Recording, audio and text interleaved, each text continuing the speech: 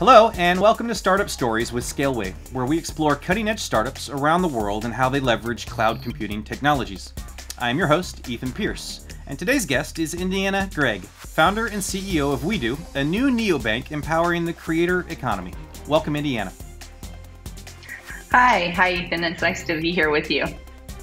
It's lovely. I enjoyed our kind of pre-podcast chat, and there's some really cool stuff that's going on, and we have some shared history as both having a musical life back in the day and enjoying that, and how that's kind of empowered some of the stuff we do now. And I'm super interested in this creator economy approach to a neobank, so I'm looking forward to all of the detail about learning about Wedo and what you do. To give our audience some context, I always like to start with a brief kind of elevator pitch so that we better understand the context of what you do, and just, as we get into more specific questions, we understand the kind of the value proposition of what we do is doing today.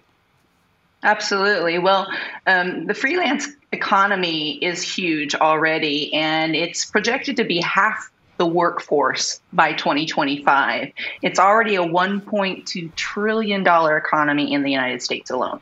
So the premise that we came from is, how do we help freelancers be more efficient with their time and their finances, and how do we help them? Where are their pain points? So in walks Wedo.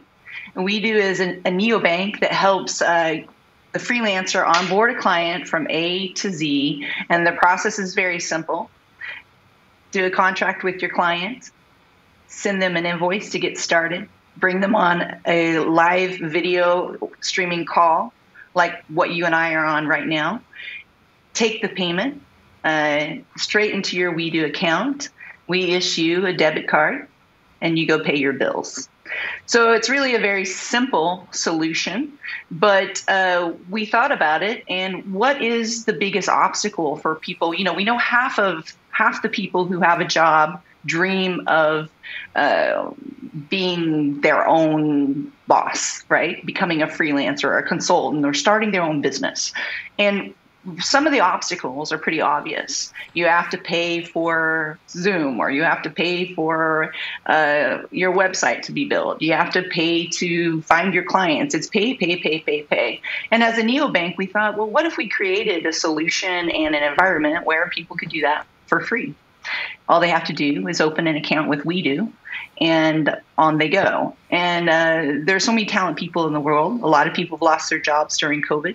And we thought, well, this might be a solution for a lot of talented people who just want to get back on the ladder, or people who have a side hustle, or people who have agencies or bigger freelancing businesses.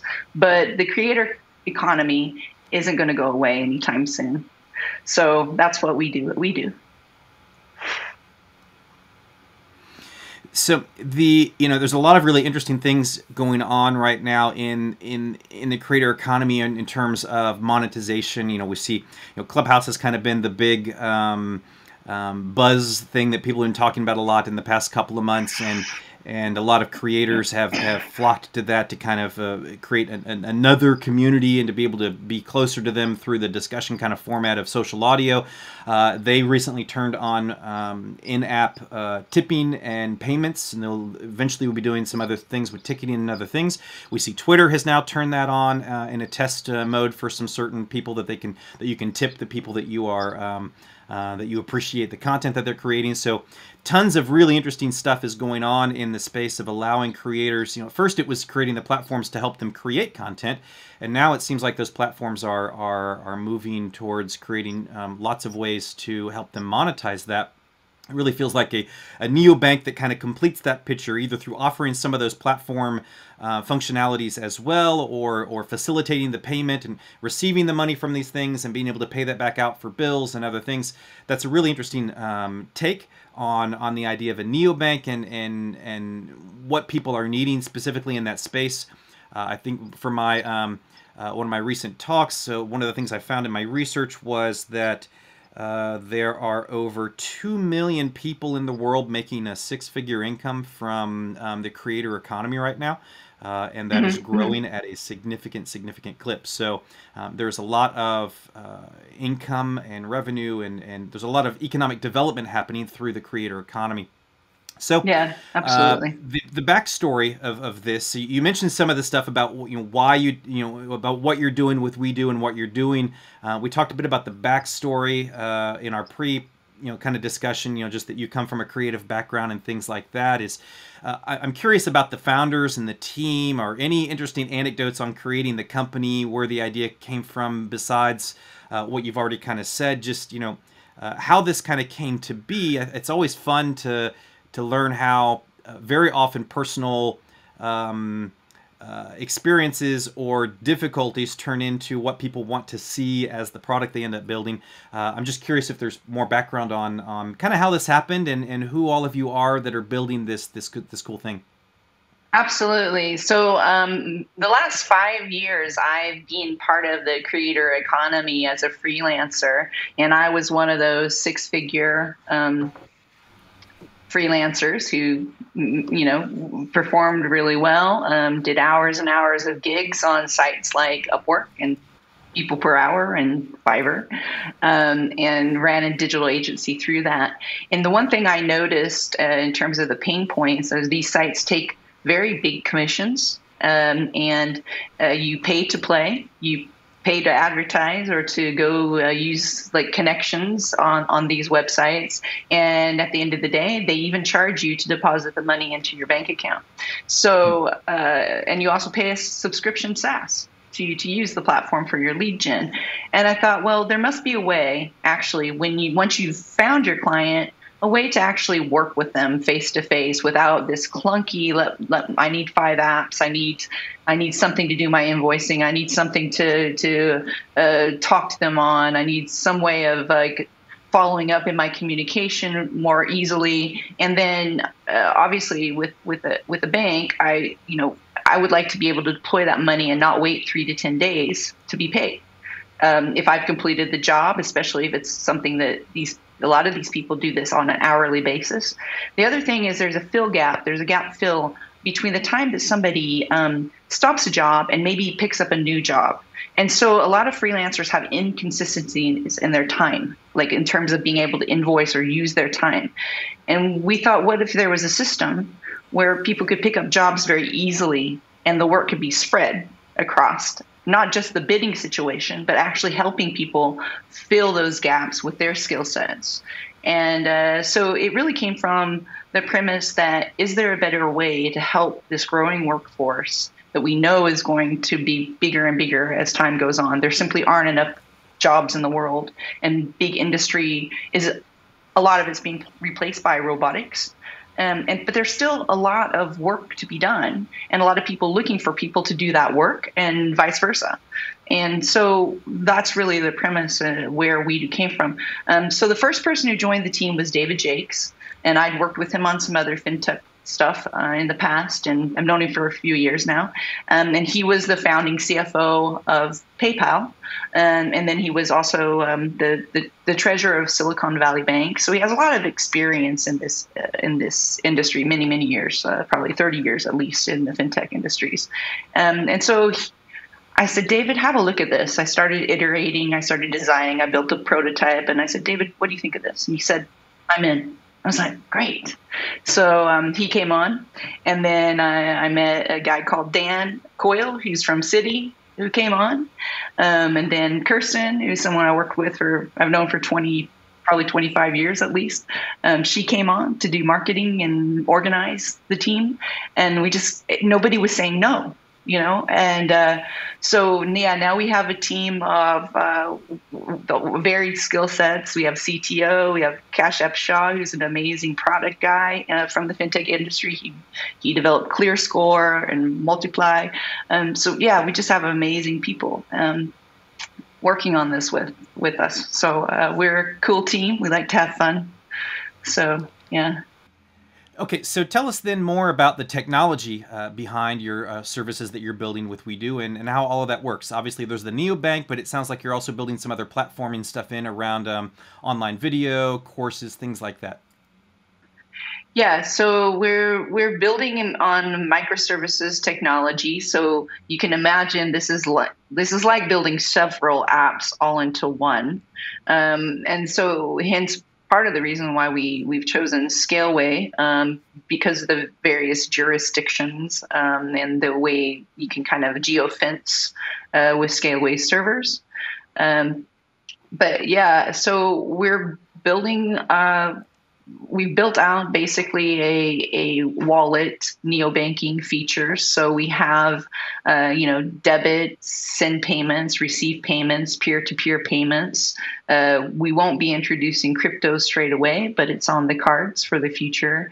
And it's all sits within the same application. So we started with phones. So we're moving to tablets and desktops, and hopefully to televisions. So that people can hold. If you're a yoga instructor, you should be able to film yourself and stream to your 100 yoga followers, and live stream and sell products in stream and take payments. And that's really just the ecosystem right now that we've built so far. It's very simple, not a lot of buttons, just very simple to use. And then the banking side is your traditional neobank, where you can hold currencies and send payments, receive payments, and balance your books and integrate with QuickBooks. So with some of the things that we've already learned then about the functions that you're building in, we kind of already see how you distinguish yourself from your competition, but is there something that you'd specifically identify that really sets Wedo apart as a neobank, and as companies that have a lot of choices, but probably not creators, because this is a very unique proposition. It's obvious kind of why you're different, but why should companies choose Wedo if they're looking at different neobanks and kind of trying to figure out which one makes the most sense? Well, the main one is security. We've developed a system that keeps your data secure, so that when you're exchanging data through a ledger, it's timestamp and release. So if you're a doctor talking to a patient and you need specific data, and because of the neobanking infrastructure already around security, it makes it a lot easier for us to build very robust tools that keep your data secure and private and unique to you. And yeah, that's part of what we're doing. It's kind of a part of the secret sauce and the way we'll be helping people with their privacy in terms of how they leverage their own data without us touching it. We're going to keep our servers empty, but a way to create an ecosystem of exchange and security around you, the individual, the freelancer, and your client. Because a lot of consulting and freelancing is, handling delicate data. If you're an accountant or a lawyer or a doctor, or it's not just creative people who are, branding designers or web developers that are freelancer. The typical kind of thought process that a freelancer is this specific type of individual. These are people from all walks of life and all sorts of creativity levels. So yeah. Well, you hit on a couple interesting things there, specifically then about why Scaleway, and so this is Startup Stories with Scaleway. So it's always interesting to understand what your needs are in terms of infrastructure, and I think you already touched on some interesting points that with Scaleway, with this idea of European cloud sovereignty and GDPR compliance, and obviously the cybersecurity and other things that matter as a company that is building something that has a lot of regulatory compliance built into what it's doing. What are the needs in terms of infrastructure? You've highlighted a couple different points of that allowed you to make Scaleway the choice for your cloud computing provider. But are there other things, or what really just in general for a neobank with the platform stuff that you're adding in, do you need to build out the infrastructure? Yeah, it's really scalability, privacy, security, the ability to use Lambda and microservices technologies, the way we can geofence certain countries, for example, like that are very, very specific with in regard to GDPR, more strict. For example, Germany, and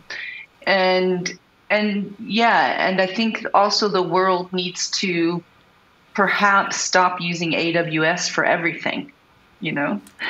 So supporting a company that is providing a wonderful service, but also is thinking about the future and security and the way that they are, and not necessarily just aggregating such a huge mass of the public, but actually being more specific in the types of services they offer is very attractive.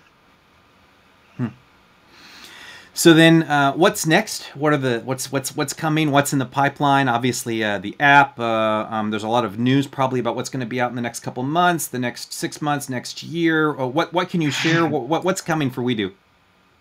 Well, first we need to get the product to launch. We're in kind of a product market fit phase. We are raising investment soon, so we'll be opening up a seed round. The whole team have worked on Sweat for a year. I mean, talking 80-hour weeks with me. So I do have really crazy people on this team who are willing to go the extra mile to help others help each other. And that's really the premise of Wedo. We're an organization, we're a company that we have a why as to why we're doing this. We really believe we can improve millions of people's lives and put them in situations that help them get back into their homes. Because a lot of people are 2 paychecks away from losing their jobs, and they have skills, but they're living in cars in California, or they may be, there are so many stories that we've heard, and we believe we can help make a difference there and build an ecosystem that works for everybody: the investor, the company, the people. And that's where we're all about. So yeah, that's what we get up in the morning to do. Well, thank you for this discussion, Indiana.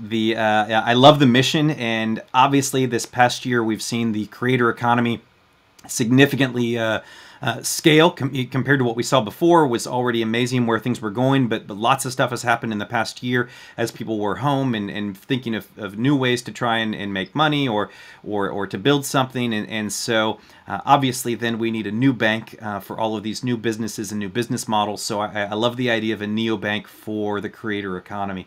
I wish you all of the best in scaling up Wedo. It's a fantastic idea, and I'm excited to see everything you've put into it and where it's going, and we look forward to seeing the app launch and all the good news coming over the next months and year. Thank you, Ethan. It's a pleasure to spend this time with you, and thank you.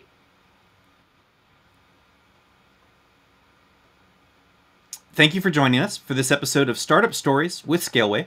If you're a startup that uses cloud computing resources, be sure to check out Scaleway's startup program at scaleway.com. Don't forget to subscribe on Apple, Spotify, or your preferred podcast platform, and check out all of the previous episodes of the podcast. Again, thank you for listening, and we'll see you next time.